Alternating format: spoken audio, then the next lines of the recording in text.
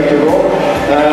Just as a warm-up, we do the regular, you will see this warm-up all the time.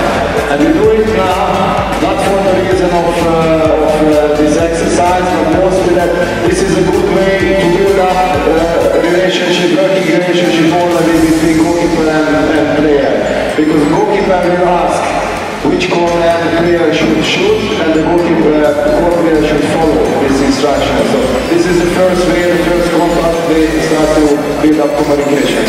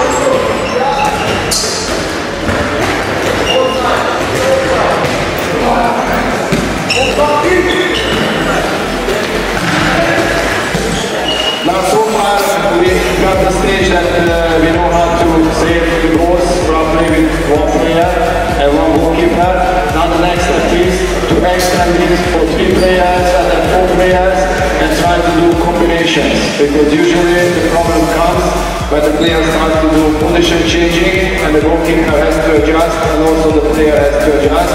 And some of the good individuals can put the changing well. So now we will see how the goalkeepers will adapt to this situation. In this setup, we're going to play this setup in 3 different versions. Okay, we will see the position change. First we're going to set up the right back to shoot. And then with the cross we're going to set up the left back for shooting, and then we're going to set up the center back coming, being a left back on the outside of the defender.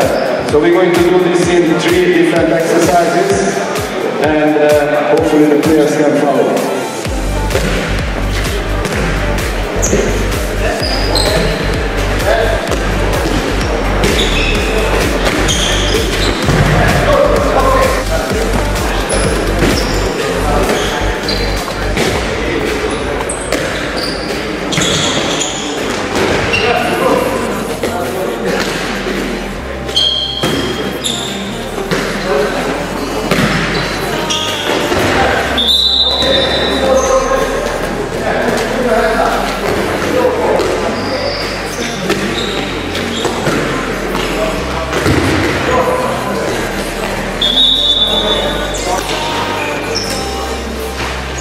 This was another situation.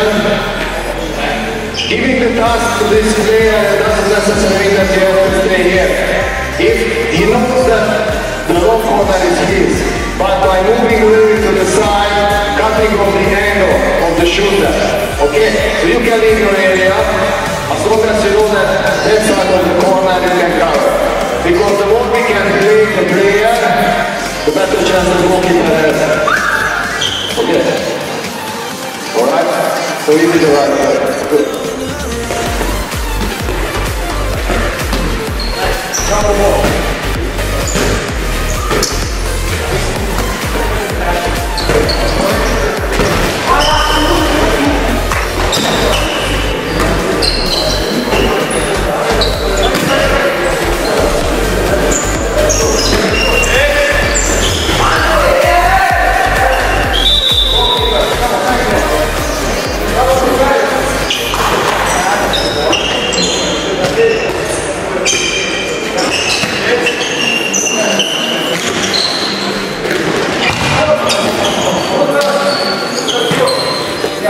to the last section of this exercise. Now we practice how to cooperate when the shot's coming from the backcourt. Now we're going to show a few examples how to cooperate with the court player when the shot is coming from the side, from the weak shot, and also when the pivot is running in and moving it to the throwing outside and the opposite to the throwing outside.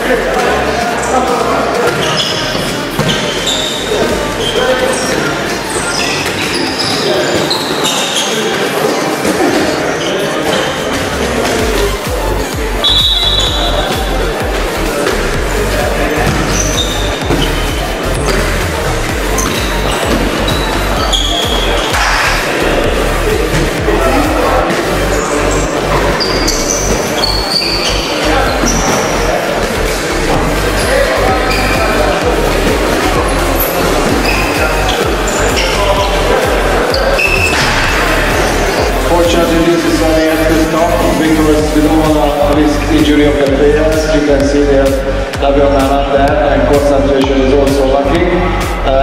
I hope that at least the first two parts of the exercises was easy to follow. In the last part of the exercise, we try to create a situation how to set up the winger, and it's the cooperation of the winger defender or the outside defender and the goalkeeper should be.